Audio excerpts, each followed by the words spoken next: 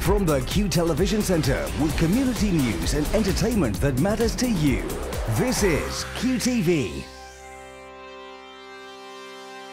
Good morning, I'm Marie Conlon with the lifestyle weather brought to you by QTV. Our start to Wednesday, a cloudy start with a few showers, then dry for a time before heavy rain moves in from the west in the afternoon. This accompanied by gale force south to southwesterly winds. With a top temperature this morning, it's up now and yesterday to around 10 degrees Celsius. Pollen count remains low. That's the weather. Stay up to date with Lifestyle Weather and listen to Q Radio. Good morning.